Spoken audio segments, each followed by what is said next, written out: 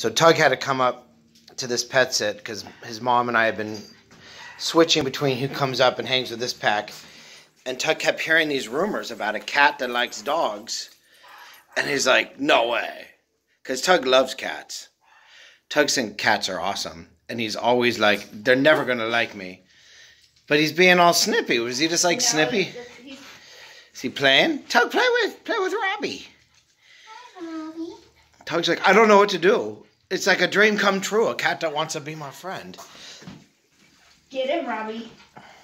Raabi's just pursuing Tug. Tug doesn't know what to do with that.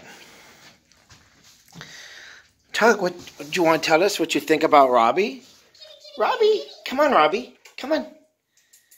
It's okay. Iowa is really into this. You can tell. She's like totally into this. Tug, you gotta play. Why are you playing with a toy? There's a live cat right there. Tug, you're being stupid. Go play with the cat. Oh, excuse me. Sorry. That was so funny. I threw it in front of Raabi. He's like, sorry, I don't want any trouble. He's respecting Raabi's boundaries. Raabi is making it very clear that he doesn't have the boundaries. Tug kind of, I think Raabi called his bluff. Raabi, what do you think?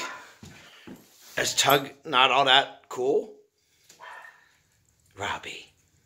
Says we just met.